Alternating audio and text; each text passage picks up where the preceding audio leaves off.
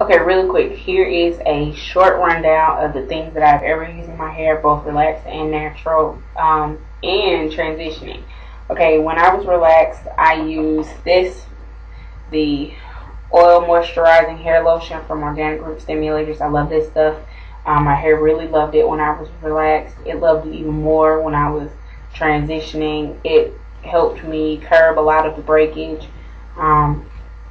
And when I finally did my chop, yeah, they're just gonna stand up. When I finally did my chop, it helped me a lot then too. So that's a product that I use. I'm not sure if I'm gonna use it any longer. I don't think I will. But yeah, once I transitioned all the way to natural, I used jam for my to do find my curls. Like if I didn't want to shampoo or if I didn't want to just do conditioner, I would use this. I would just wet my hair, let the curls pop, put a little conditioner in my hand, let the curls, start forming, and then I would use this to hold my hair, but it didn't give me like a crunchy hold. It left my hair really soft. It did leave me looking kind of shiny, a little Jerry curlish, but it didn't matter. My hair was healthy. It was happy. I was in love with it, so it worked. Considering the jar is gone, that should tell you how much I loved it.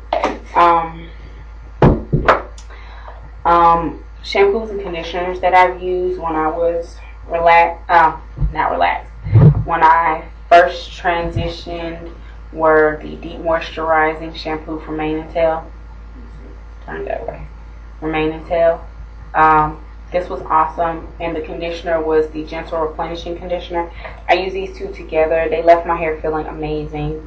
The only drawback is they smell really bad, and I'm sure the horses didn't care, but I do. So I stopped using them. These bottles are pretty full. The 33% more in the shampoo, I'm pretty sure I will never ever use this stuff. I mean, I will, but if I have some awesome smelly stuff to put over top of my hair, then I will probably get back to using these. But for right now, I'm not going to use them anymore. What I do use to shampoo and condition my hair now are the Suave Daily Moisturizing Shampoo, Daily Clarifying Shampoo, as well as the conditioner that goes with it. When I lock, I usually don't use a lot of conditioner because the front of my hair is really fine. It has a finer texture than the rest of my hair, so I don't use conditioner because it will make my hair unravel. It usually does. I usually have to, up until here recently, I've had to go in and repart these front few rows, the front 3 or 4 rows. And that drives me crazy, especially with using the conditioner. So I've stopped. I do still use this shampoo. See, about out of the bottle now. I will do this though. I will say this. I do use a deep conditioner. I've used 2 in the past. The Organic Group Stimulators replenishing pack. It smells like grapefruit. It's a orangey yellowy pack. It's pretty awesome. I usually run it through and let it sit for about 30-45 minutes and rinse it out. I don't it does untangle, it does loosen up those front ones, but what I've done is while it's in, I'll twist those and put a clip on them, one of these little clips on them, and rinse it out with the clips already in, and that way I'll still have my twist. Those are some things that I've used my shampoos, and I love my clarifying shampoo. Until I find something better, I'm gonna stick with that one. Again, I still love the Mane and Tail, but it smells really good, and I don't have anything to cover that smell. So yeah, something that I used on my braids, something that I used on certain styles when they looked kind of dry, when my hair really wasn't, just to give it a little extra sheen, was the Egyptian Sparkle Perm and Braid Sheen Polish with Conditioner. They sell these where they do micro braids. All of the African shops have them. Braid shops have them. Some beauty supply stores carry it. I'm not sure if it's everywhere, but I know it's here. It usually leaves my hair really soft. The smell is really pleasant. It's not overbearing. It's not overpowering. It's really good. So I recommend that for, I mean, if you're doing like, if your hair, you know your hair is not dry, but if it just looks a little ashy or like mine, I've got a little shine to them. If I wanted to play that shine up, I would definitely spray that on. It lasts for a couple days, and the smell goes away, the shine goes away. By then, it's time to retwist it anyway, so, or do whatever else to it anyway. So by then, you know, it's no big deal. For itchies, I use the anti-itch scalp oil from Organic Root Stimulator. It's got aloe vera and almond oils in it. It's got some other stuff in there too. It's really great.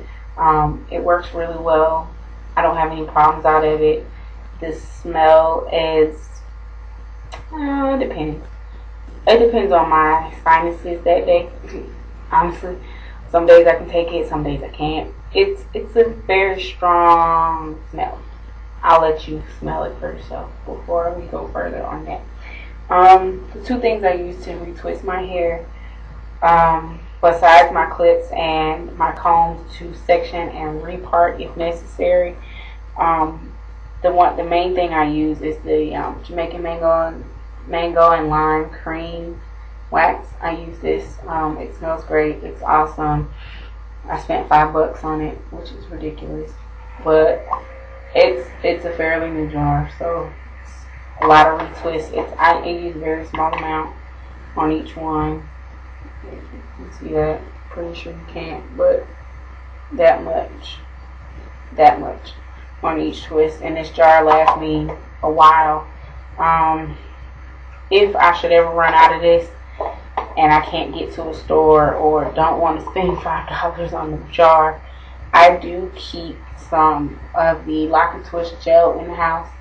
I keep this for emergency purposes only, just in case, like I said, if I have to have an emergency retwist, or if I have like something very important, like a doctor's appointment or something like that, and I really need to do a quick little, retwist.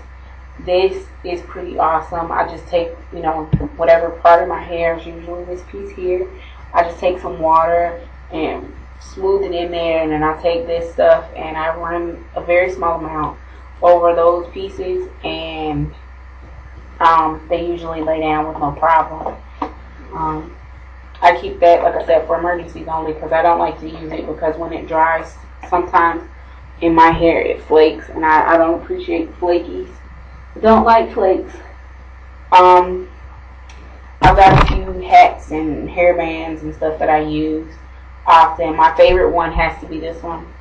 It's Hello Kitty. I got it recently from, Walmart. It's a little girl's headband. It's my favorite. I love Hello Kitty. If you know me, you know that. Another one that I use is my scrunchy headband. It's one single band. It doesn't have one of those metal pieces on it either. A couple of hats that I use for the winter time. This one I just made. It's a little large. It's way too big for my head. I'm not even going to show you how big, but it's really big for my head. I'll probably use this for when my hair gets longer and fills out more. My favorite hat is this one. This is my wintertime keep me warm hat. It warms me up awesomely. It's really fuzzy. My favorite colors, pink and chocolate. So it's pretty awesome. Another hat that I have that I wear often, that I made, is this hat. This hat is wonderful. I made it. It fits perfect. The young lady whose video I watched to get it, I can't remember her name right off the top of my head, but I will definitely post it below so you guys can see it. These are just a few things that I used. I also have the ouchless ponytail holders. I use those to section my hair. Makes it easier while I'm parting, because I put 4 of them in my head and just go like that and retwist. That's pretty much it for right now. If I run across anything else that I have ever used, I will definitely add to this video. Questions, comments, concerns, go ahead and post them. I will check. I do check them often, so make sure you do that. All right. Till next time.